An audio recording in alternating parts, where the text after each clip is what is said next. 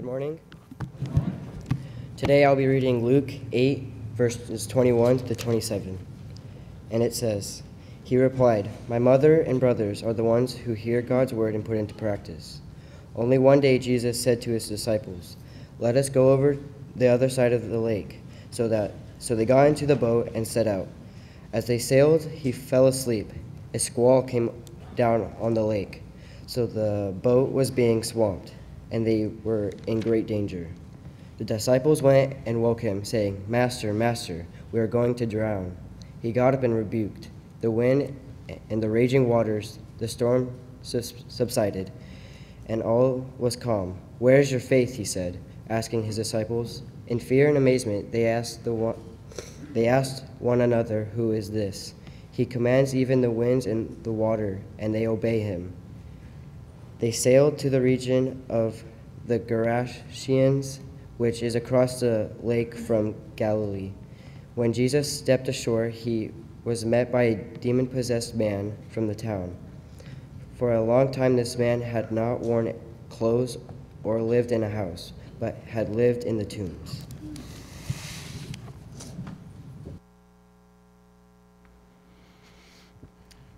Thank you, Zach. So if you see this coming at you, are you single-minded? He looks pretty single-minded too, doesn't he? We're glad to have all of you here this week. It's going to be a great time and just being able to worship God today. But there's some great things going on around us. I know we've got people out of town, but we've also got some visitors here. So that's really a great thing to be able to see. I've seen, I think, 3 or 4 different people from all different parts of the world. So that's always an exciting thing in Mesa when we get that many people coming together. Mission team will be back. Lots of exciting things that have gone on there. So that's really, really great.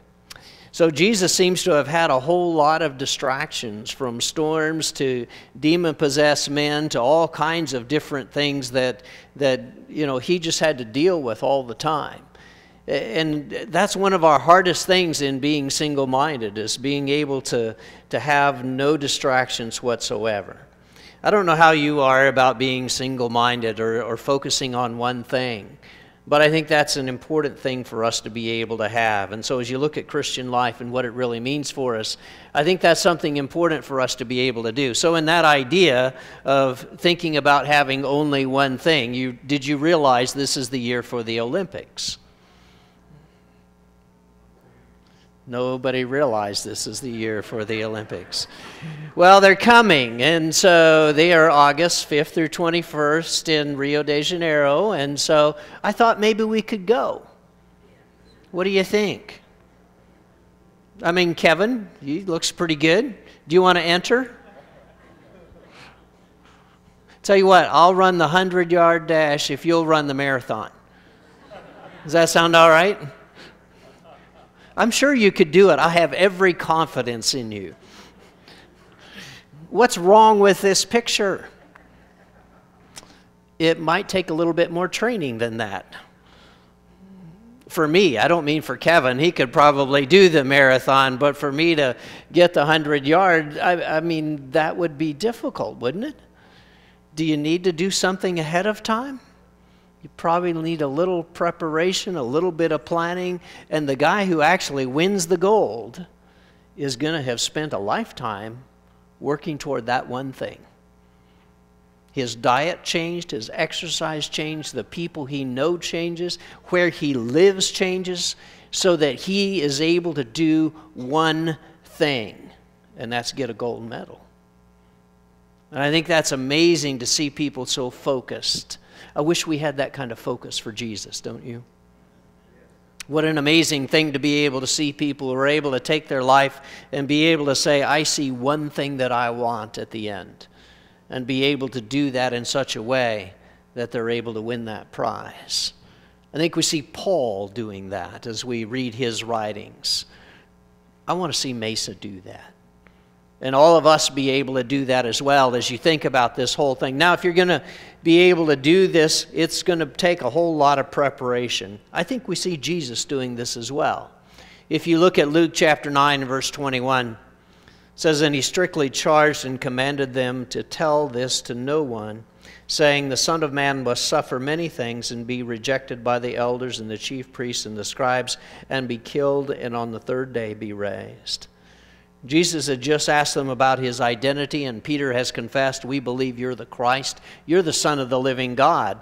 And so then he begins to tell them about this other part. I'm going to suffer, I'm going to die, I will be killed, I'm going to be rejected by the chief priests and elders and the scribes, and I will be raised on the third day. And he says this over and over and over again to his disciples because it is his one thing. It's what he's trying to do. It's the one focus of all of his life. Now that involves a whole lot more than just, having somebody kill you. That might not be that hard during that day and time. All you have to do is make somebody really mad, and they carry swords and spears and all kinds of weapons like that. Not what Jesus wants. He's going to a cross on purpose so that we might have salvation. And so in order to do that, he's got to be able to teach people about his cross and what that really means. He's got to be able to train disciples who are going to carry on after that. He's got to be able to give some way for people to be able to believe. And so he does miracles so that people are then able to believe. He's got to confront the religious leaders of the day because they are completely distorting what God wanted, and he's trying to bring in a new covenant, a new way, and he needs to show them that this is the fulfillment of everything that they know already. There's a lot of work to be done with this. It's not just a matter of saying, I'm going to a cross. That might be simple enough, but it is the equivalent of getting the gold medal, if not more, because all of his life then becomes focused on that one thing. I'm going to a cross, and it colors everything else in his world. That's where I'm going. I'm going to this cross, and that's where I will be part of all of those things. And you see, then he invited us to be part of his one thing. It's his one thing, and then he invites us to be part of his one thing. He has gone to this cross. He has been there. He is the one who is able to say this. As you look at Luke chapter 9, he's talking and training and trying to get his disciples to understand all about this. And so he said to all, not just disciples, he said to all, if anyone would come after me, let him deny himself and take up his cross daily and follow me. For whoever would save his life will lose it, and whoever loses his life for my sake will save it. For what does it profit a man if he gains the whole world and loses or forfeits himself? For whoever is ashamed of me and of my words, of him will the Son of Man be ashamed when he comes in his glory and the glory of the Father and the holy angels. But I tell you truly, there are some standing here who will not taste death until they see the kingdom of God. And so Jesus says, I want you to focus on that one thing as well. If you would follow after me, I want you to be able to deny yourself. So it's no longer about you. You're no longer the most important. In fact, you're not even in the picture at all. I want you to deny yourself, not for no reason at all, just because we don't like, proud people, but deny yourself in order to get somewhere, in order to be able to take up your cross. You don't have to do it in order to attend church. You don't have to do it in order to do a lot of things, but that's what he's trying to say here, is so that you can now take up your cross. And then he adds daily. Daily? Jesus only had to do this once, and now we're daily? Yeah, because that's what he's trying to describe here, is this whole, if you would take my view, my one thing, because we have that cross as well. It's a point of suffering where we might follow God. It's a place where other people would do things to us. It's a point at which we know we would die. It's also a point at which we see Jesus, and his one thing becomes our one thing. As he went to a cross, so would we. So would we follow God wherever God leads us and wherever God wants us to be. And then that's what he says next, is I want you to follow me. I want you to listen to my teaching. I want you to understand what this is all about. And so as they're looking at this whole thing, he says, I want you to walk with me every single day, to learn what I mean, to know what I mean, to be able to understand what I'm trying to teach, to be able to live like I live, to be able to have the same attitude that I have. And so you see him being able to do that with his disciples, but that doesn't come just all of a sudden. You see, they're always still arguing about who's the greatest. I think I have a gold medal. I think my gold medal is better than your gold medal. I'm going to be better at this. And they're completely missing the point. So he's got to teach them and train them and get them to learn what it means to be able to really follow Jesus. It does mean give up yourself, take up his one purpose, that cross, and then be able to follow him. And he gives you the logic of it all. Whoever would save his life will lose it. I mean, you can do a great job in business and get everything that you need and have a great big house and everything all set up, and then the worst part is you get old, right? And then you're going to die anyway. And then what good does it do you?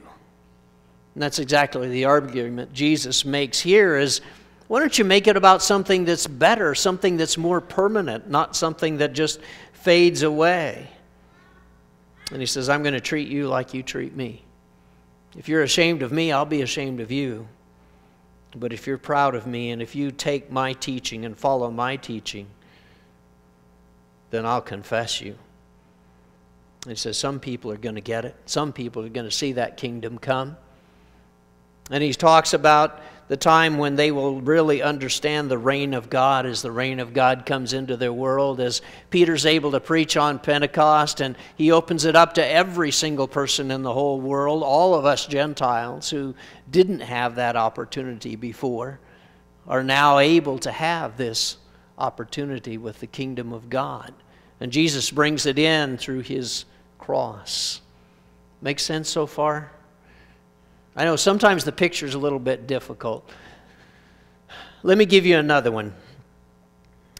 If you think about, and God gives us different ones all the way through. So if you think about Noah and his ark, God says to Noah, you're going to have one purpose. I want you to build an ark.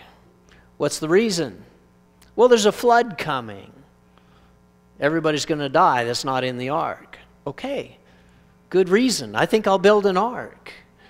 But that's not so simple, is it? It's not just a matter of saying, okay, well, we'll do it next weekend. No, somebody's got to be able to do this, and oddly enough, or maybe God planned enough, he's got 3 sons. And this may have taken a whole bunch more people, but as you look at this whole thing, they're going to build this ark. It's a family project. It's not just Noah and, well, we'll see you later, Dad. We're going fishing. And leaving Dad with the whole thing. And, well, I guess God called me to do this. He didn't really call them. No. If God called the father, he called the children. We got to get that. This is a family project. It's not just him. And it's his wife. And it's his sons' wives. And it's going to be all their kids, because this is a 100-year project that's going to take a lot out of their time and out of their family and out of everything else. But don't you think it was worth it? Because the flood wipes out everybody. But you look at the task and it's kind of staggering. This says there's 1,400,000 cubic feet, 14,000 tons. If you ever built a house, you know somebody's got to carry every single board up there. Somebody carried 14,000 tons of lumber. And who's going to make the nails? I mean, they did have bronze back then. We do see that. Or did they use pegs? Can you make enough bronze? Do you have to have bronze? Can you be able to get a nail that would drive into a board that's that big just to be able to make an ark that would hold elephants and rhinoceros and all of those other animals that seem really, really huge? And how do you feed those guys anyway? And we got to have enough food for a year, and then we got to know how to train them, and we got to be able to use that, and it's just kind of staggering, isn't it? that makes one single purpose. If it's ever going to happen, your life is going to be dedicated to that. And I think we see God doing that a number of times with different people all the way through. He wants David to be king. That's not an easy process. But you see David going through whatever it takes in order to be king. He wants Moses to lead the people to a new land. You see him being able to go through a huge process of whatever that takes. Now, we kind of get things a little bit mixed up when we do this with our life. A person will, and I see this on TV, they'll buy a house, but they're buying a house that will fit with their dog. Right? You ever seen that? I can't accept this house because my dog wouldn't like it. Really? It's got to have a big yard. You know, it's got to be a place where my dog would like. It's got to have a dog bathtub. You know, all those things. We're going to focus our life on, well, you know, our dog really has to be able to live here. And the car I'm going to buy has got to be dog friendly, right? Because it's all got to be focused on that one thing. It's all about him. And, you know, if we make the focus too small, it becomes either irrelevant or it shows us selfish, and it's really a focus about us. And so there are a lot of misconceptions, I think, that we have about different things. What's the one thing you would pick? Maybe there's thousands of things. Sometimes we want to focus on love. I'm just going to focus on love. I'm going to love one another. Isn't that a great idea? I mean, wouldn't that be important? After all, it's a command. Love one another. It's a great thing. Be able to love each other. There's not really an end to it. God wants us to love. But in the end, you kind of get selfish about it. Yes, I'm the person who's loving. And that's what I do, because it's about me being... I just don't think it's big enough. It might be part of something else, but it's not big enough just to say, well, I'm just going to be a loving person. I'll love everybody regardless of everything that they do, no matter what. Certainly a good part, but I think it's part of something much bigger. Or we make it about family. It's all going to be about my family and about taking care of my family and about protecting my family and about making them the center of everything. So it's all about my family, and I'm just going to do that one thing and make it not about anybody else. And we become selfish about our family. Now, that's good to have a family. That's not bad at all. But I think it may be part of something that's bigger when you really think about it all, because it doesn't seem right that we would take our family and pull them into, we're not going to let them outside. Do you know what's outside? We're not going to watch TV. Do you know what they show on that thing? We're not going to let them talk, really, to anybody else in the world because we're going to keep them safe. Seems like maybe if we learned another way to do that, family is part of a bigger process. So we'll pull passages like Joshua 24, where Joshua says, "As for me and my house, we will serve the Lord." And then he turned around and he went home and he never walked out of his house again. No. The time when he says that is just after he has conquered the land of Canaan. And he says, I want you to choose, because I have conquered a land with God for my kids and their kids and their kids' kids to be able to live here. And so is it about family? Yes, it's about family. But it's about taking your family to do what God wants. It's not just that one little focus on, I'm glad we had the kids we have because I don't want their kids. You know how that goes. Well, sometimes I'm not sure I wanted mine either. But we can't be so tight on this whole thing that we get the wrong focus. So when you say one thing, make sure you get the right one thing. Because, we could focus on one thing and it really not have any importance at all. I was doing a Bible study one time when I saw a picture on the guy's fridge of a BMW. Which seemed odd because this guy, I'm not sure he even had a car yet. And certainly the place where we were sitting was not something that looked like a person who would drive a BMW. And so I asked him about, what's that? He says, that's my one thing. And he had been taught through some of the positive mental attitude type people that, you know, if you want one thing, you can get it. And you just have to focus on it. You have to go for it. And then I learned he was selling, I don't know, vitamins or Tupperware or some kind of pyramid scheme things. And I said, okay, now I understand. I'm sure he would get it, because that is true. Whatever you focus on, you will be able to get. You will be able to do. That is not necessarily a Christian principle. It is something that can be used that way, and maybe it started with God, but you can focus on something that's sinful and you can get it. You can focus on anything and you will be able to accomplish it. And our real question today is, what is it that's worth your focus? Jesus' focus was a cross. And he invites us into his focus. And so I think a lot of that is what's very, very important for us to understand, is a way in which we would go about doing that. If you want something so badly, I'm sure you will be able to get it. Some people are better at it because they can multitask. Some of us are just stuck with only one channel, and you know, when that channel goes off, it's pretty hard. It's like, squirrel! I don't know if you're like that or not, but anyway, some of us have that addiction or affliction. So Jesus goes on as he's talking to his disciples, and he had invited them into his cross. And in Luke chapter 9, verse 51, it says, when the days drew near for him to be taken up, he set his face to go to Jerusalem. And he sent messengers ahead of him, who went and entered the village of the Samaritans to make preparations for him. But the people did not receive him, because his face was set toward Jerusalem. And when his disciples, James and John, saw it, they said, Lord, do you want us to tell fire to come down from heaven and consume them? But he turned and rebuked them, and they went on to another village.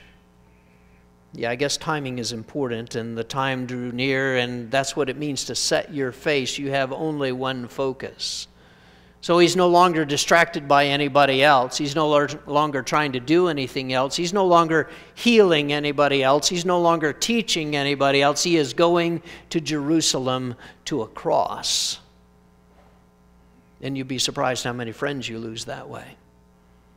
Because nobody wants him anymore. The Samaritans, well, you know, if you're going to do miracles, you could stay. Nope, no miracles. I just need a place to sleep tonight. Well, then, no. James and John get kind of mad and said, we'll burn them up.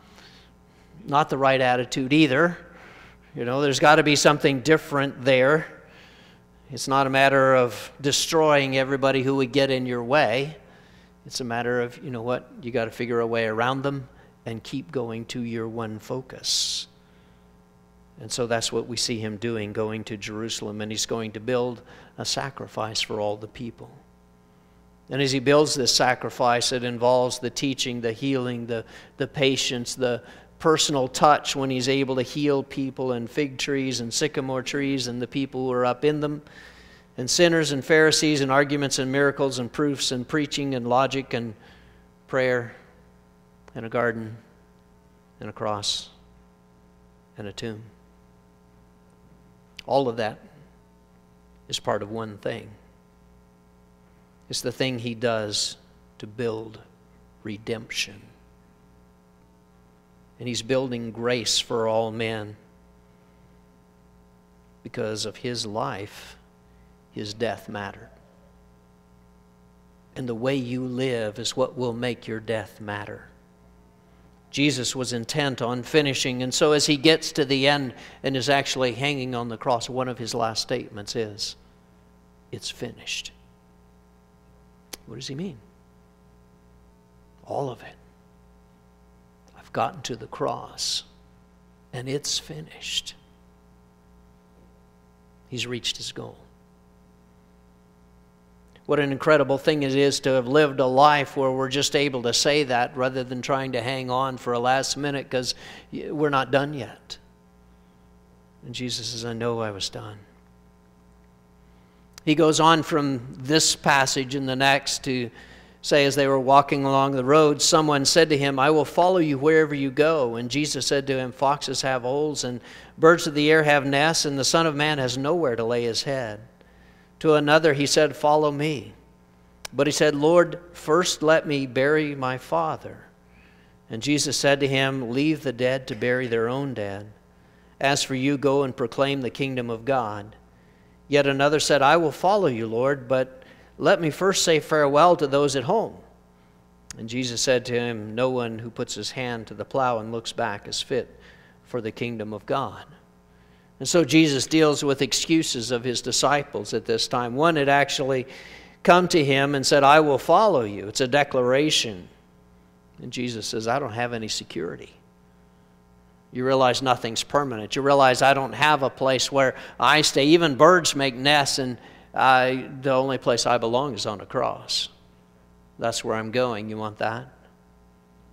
We're not told whether he accepted or not. Foxes have holes, and the Son of Man is going to a cross. That's the only place I belong. Then he called another one to follow me, and then he has this strange thing about let me bury my father. I would think that would be okay, wouldn't you? It would seem like a good thing to be able to do that, and after all, maybe a day or two, but I don't think it's a day or two as you read the passage and try and put it together and what we understand about Jesus, because I don't think the Father's even died. The Father may not even be close to death.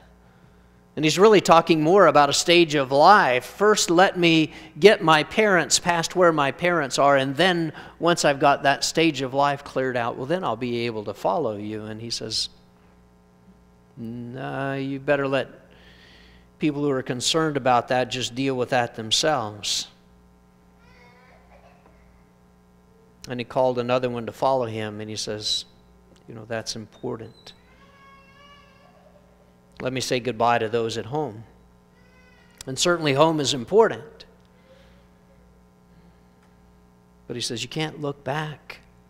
You can't always be looking back for what's always behind you and wishing you were back there. And, well, I have to suffer following the cross. It's terrible and I hate it, but all right, God, I'll follow you. He says that's not the way it is. It needs to become your one focus. And you bring your family with you. As you look at what happens in families today, that's what makes all the difference. The parents who have brought kids with them, trained them, is what makes all the difference. Been there as part of them. Now, nothing guarantees that. But they're our first disciples, aren't they? They're our first evangelism, right?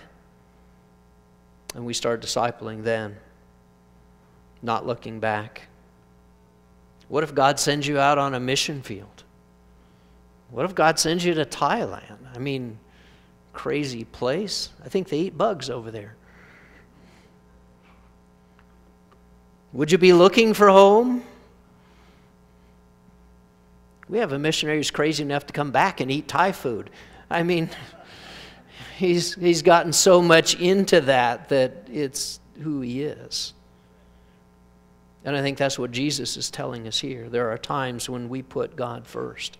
We put God first in everything. Now that involves a whole lot.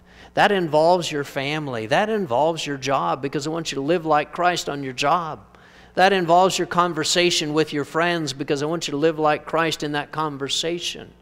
He's not trying to take you away from everything. He's trying to say, take your life and focus it on one thing so that it colors all of your life and that all of your life becomes that way. The disciples had to deal with a lot of issues, and I think we have to as well. You see, as Jesus calls people, he says, I want you to decide. I want you to know this is what's right for you. And there are times when we have to decide this is the one thing. When Peter preaches on Pentecost about that kingdom that's opened up, he says it's repentance and baptism. That's a first step. That says, I will follow you, Jesus. It's a death to ourselves. It's an acceptance of Jesus. It's being able to live like him, where we deny ourselves. We take up our cross daily. And their life wasn't over. Their life was just beginning. And how full it is that God was able to do such powerful things in their life is now they took their families and they took their friends and they took their jobs and they were able to see what God was able to do in such a powerful way. Can we live like that today? Maybe it's time for you to respond to that, because yeah, He calls you. Will you follow me? Deny yourself, take up your cross. Whatever we can do to help you in that, that's what we want to do. Would you come while we stand and sing?